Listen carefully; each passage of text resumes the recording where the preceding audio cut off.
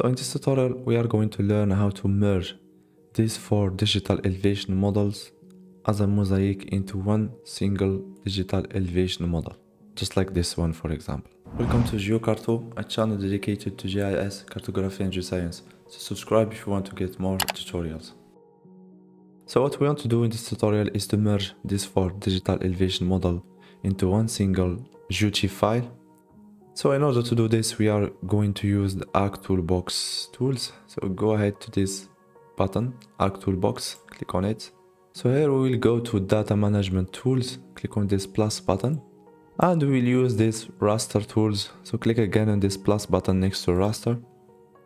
And we are going again to go and click on raster dataset. So the tool that we are going to use is this mosaic to new raster. Double click on it. You will get this window. So in input raster, click on this button and you can select your digital elevation model one by one. So here we go. After selecting your 4 digital elevation models, so for the output location, click on this button in order to specify where you want to save your final raster. Specify your work folder and then click on add. So for here you can name your final raster. For the spatial reference, it's optional, so I will let it to default.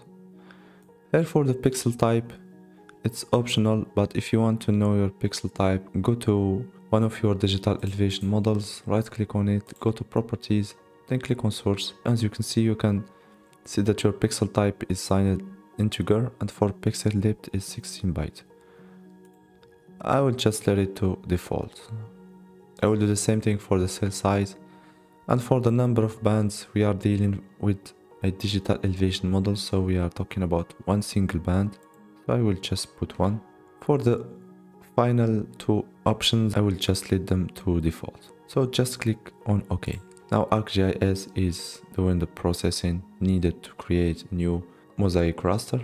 So just wait until the end of this operation. After the end of the processing, you will get this final digital elevation model. It's a single raster which contains the 4 digital elevation models. So you can change, for example, the color from here. I hope that you got some value from this tutorial. If it's the case, please like it and subscribe if you want to get more tutorials.